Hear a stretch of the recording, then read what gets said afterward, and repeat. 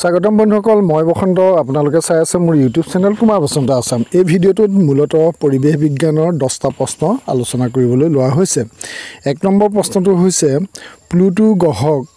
সৌৰজগতৰ গ্ৰহৰ মৰ্যাদাৰ পৰা বঞ্চিত কৰিলে কেতিয়া আপোনালোকে নিশ্চয় এইটো কথা জানে যে বৰ্তমান সৌৰজগতৰ 8টা গ্ৰহ বুলি ধৰা হয় আগতে প্লুটোকো গ্ৰহৰ তালিকাত আছিল এতিয়া এই প্লুটো গ্ৰহক কেতিয়া গ্ৰহৰ মৰ্যাদাৰ পৰা বঞ্চিত কৰা হ'ল ইয়াৰ উত্তৰটো হৈছে 2006 চনত এবাৰ 2 নম্বৰ প্ৰশ্নটো লৈছো কোনজন বিজ্ঞানীক প্লুটোৰ ঘাতক বুলি কোৱা হয় প্লুটো কিলাৰ অৰ্থাৎ সেই বিজ্ঞানীজনৰ কাৰণেই প্লুটোক গ্ৰহৰ মৰ্যাদাৰ পৰা আন্তৰ্জাতিক জ্যোতিৰ্বিজ্ঞান সংস্থাই তাক বঞ্চিত কৰিছিল গ্ৰহৰ মৰ্যাদাৰ পৰা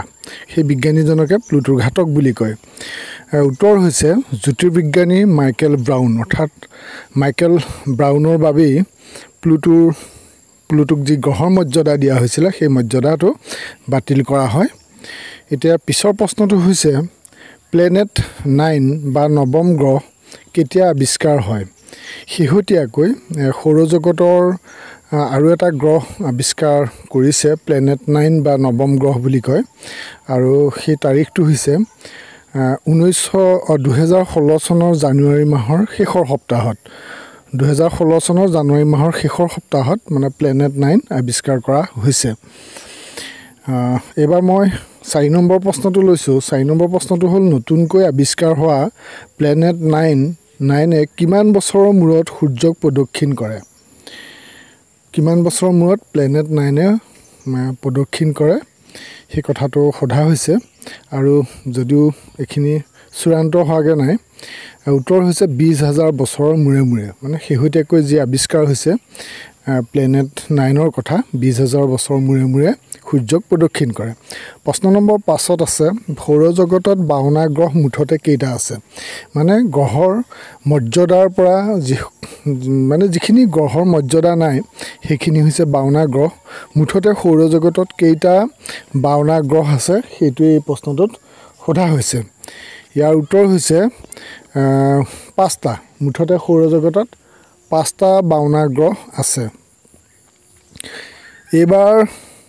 6 নম্বৰ প্ৰশ্নটো হৈছে সৌৰ কলংক কি সানস্পট বুলি কয় তাক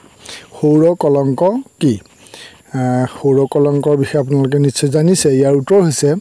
সৌৰ কলংক হৈছে সূৰ্যৰ গাত অৰ্থাৎ আলোকমণ্ডলত দেখা পোৱা কিছুমান ক'লা দাগকে সৌৰ কলংক বুলি কোৱা হয় গতিকে আপোনালোকে উত্তৰটো জানিলে এবাৰ মই পিছৰ প্ৰশ্নটো ল'ব বিচাৰিছো পিছৰ প্ৰশ্নটো আপোনালোকে পাব প্ৰশ্ন নম্বৰ 7 সৌৰজগতৰ আটাইতকৈ ধুনীয়া গ্ৰহ কোনটো আপোনালোকে নিশ্চয় জানিব পাৰে আৰু মই কোৱা উত্তৰটোৰ লগত আপোনালোকৰ উত্তৰটো মিলাই চাব সৌৰজগতৰ আটাইতকৈ ধুনীয়া গ্ৰহ কোনটো ইয়াৰ উত্তৰটো আপোনালোকে ভাবক আৰু মই দিয়া উত্তৰটোৰ লগত আপোনালোকে মিলাই চাব সৌৰজগতৰ আটাইতকৈ ধুনীয়া গ্ৰহটো হৈছে স্ক্ৰীনত আপোনালোকে উত্তৰটো দেখিছে সেইটো হৈছে শনি গ্ৰহে হৈছে সৌৰজগতৰ আটাইতকৈ ধুনীয়া গ্ৰহ এইবাৰ মই পিছৰ প্ৰশ্নটো ল'ব বিচাৰিছো যে সিৰিজ কি জ্যোতিৰ্বিজ্ঞানৰ লগত এটা জড়িত সিৰিজ আমাৰ সৌৰজগতত থকা এটা বিশেষ ধৰণৰ কি আছে সিৰিজ আপোনালোকক উত্তৰটো জনাইছো যে সৌৰজগতৰ ই এটা 52 গ্ৰহ যেহেতু 5টা 52 গ্ৰহ আছে 1801 চনত আৱিষ্কাৰ হৈছিল এই 52 গ্ৰহটো আৰু 9 নম্বৰ প্ৰশ্নটো হৈছে পৃথিৱীৰ খোলাটোৰ কেন্দ্ৰভাগ বৰ্তমান কি অৱস্থাত আছে যে বৰ্তমান সময়ত কেন্দ্ৰভাগ আচলতে কি অৱস্থাত আছে সেইটোৱে সোধা হৈছে আপোনালোকে ভাবি চাওক আৰু ইয়াৰ উত্তৰটো হৈছে গলিত অৱস্থাত আছে মানে কেন্দ্ৰভাগ এতিয়াও আমাৰ গলিত অৱস্থাত আছে এবাৰ মই পিছৰ প্ৰশ্নটো ল'ব বিচাৰিছো যে ৰঙা গ্ৰহ কাক বোলে প্ৰশ্ন নম্বৰ 10 ৰঙা গ্ৰহ কাক বোলে ইয়াৰ ৰঙা গ্ৰহ কাক বোলে আপোনালোকে ভাবি চাওক আৰু মই কোৱা উত্তৰটোৰ লগত মিলাই চাওক ইয়াৰ উত্তৰটো হৈছে মঙ্গল গ্ৰহ অৰ্থাৎ মঙ্গল গ্ৰহকে ৰঙা গ্ৰহ বুলি কয় এইবাৰ আপোনালোকৰ কাৰণে মই এটা প্ৰশ্ন দিম আৰু প্ৰশ্নটোৰ উত্তৰ সোনকালে দিবলৈ চেষ্টা কৰিব আৰু শুদ্ধ উত্তৰ দিওঁতাসকলৰ নাম মই পৰৱৰ্তী ভিডিঅ'ত দি থাকিম যেহেতু মই ধাৰাবাহিকভাৱে টেট পৰীক্ষাৰ লগতে অন্যান্য প্ৰতিযোগিতামূলক পৰীক্ষাৰ সহায় হোৱাকৈ ভিডিঅ' দি আছোঁ। গতিকে পৰৱৰ্তী ভিডিঅ'ত এই পৰিৱেশ বিজ্ঞানৰ যি ভিডিঅ' দিম তাতে আপোনালোকৰ শুদ্ধ উত্তৰ দিওঁতাসকলৰ নাম মই ঘোষণা কৰিম। গতিকে আপোনালোকৰ প্ৰশ্নটোৰ উত্তৰ দিবলৈ চেষ্টা কৰিব। আৰু প্ৰশ্নটো হৈছে আমাৰ তাৰকা ৰাজ্যখনৰ নাম কি? আপোনালোকৰ কাৰণে এইটো প্ৰশ্ন দিছোঁ, আমাৰ তাৰকা ৰাজ্যখনৰ নাম কি?